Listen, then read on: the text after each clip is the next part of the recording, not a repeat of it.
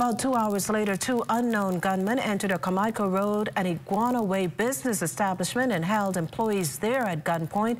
Police say the culprits stole an undisclosed sum of cash belonging to the business before fleeing south on Iguana Way in a champagne-colored Japanese vehicle. Anyone with information about these armed robberies is urged to contact the Criminal Investigation Department at 502-9991 or 2, or Crime Stoppers at 328-TIPS, and that's 328-8477. BTC users bracing for a big change. BTC announcing discontinuation of phone cards at the end of this month. BTC aims to focus current prepaid customers on its My BTC app.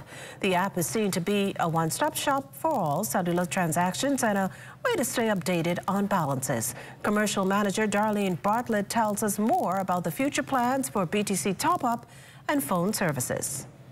But the focus of the app, once again, is to allow customers to, specifically for our prepaid customers, they can now recharge their accounts anytime, anywhere.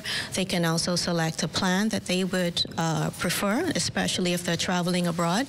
They will actually be able to activate a roaming plan with our US and for those customers that are not digital savvy, they can still visit their nearest BTC store. They can either go to the cashier, but we really want them to experience our kiosks.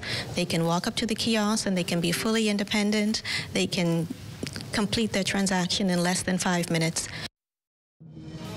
In case you missed the news or want to stay ahead, follow us at ZNS Digital on Facebook, Instagram, TikTok, or X. Subscribe to our YouTube channel and visit us on our website at znsbahamas.com.